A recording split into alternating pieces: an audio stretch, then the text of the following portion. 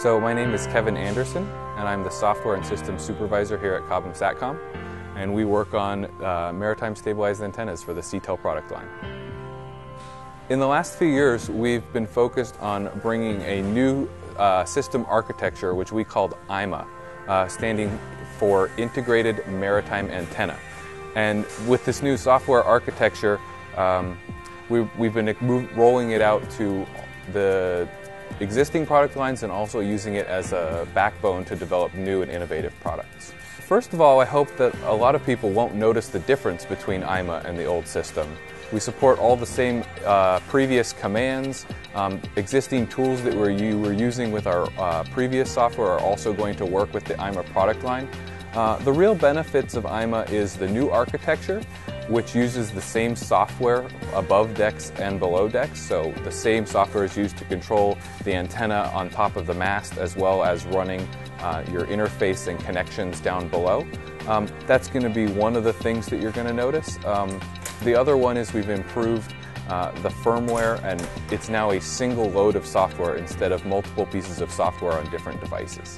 So it means that we can roll out updates by sending our customers a single piece of software, and they're going to be able to use that and install it on their system. The system's going to automatically take that software and apply it to all the different devices and components that make up our product.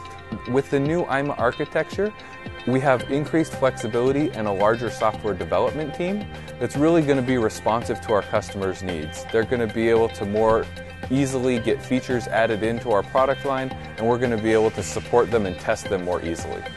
The strongest feature of IMA is really our increased processor speed. It means we can do a lot more. We've upgraded the processor, we've upgraded the memory, we've upgraded the file system. So we've really taken a step into the 21st century and really brought all the modern computing that you would expect from a quality product onto our antenna systems as well.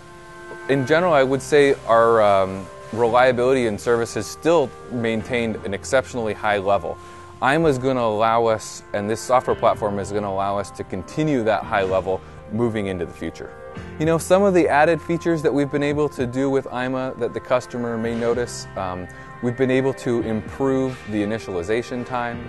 We've been able to improve the stability accuracy on many of our products.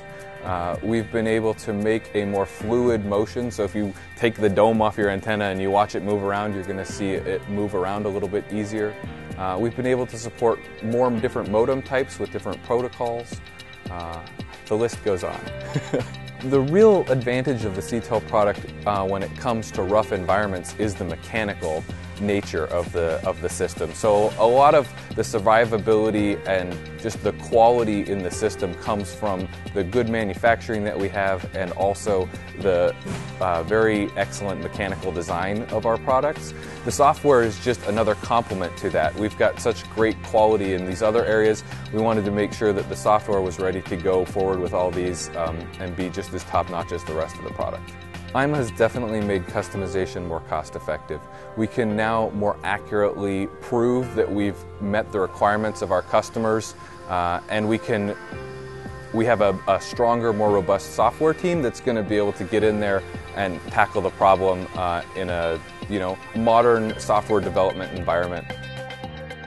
So in the future, I think we're going to go back and just make sure that the whole system becomes more easy to test, and we're going to make it so that we can improve some of the quality control that we already have. We just want to make it easier, and when we do that, we're going to be able to add even more features and expand into more product lines.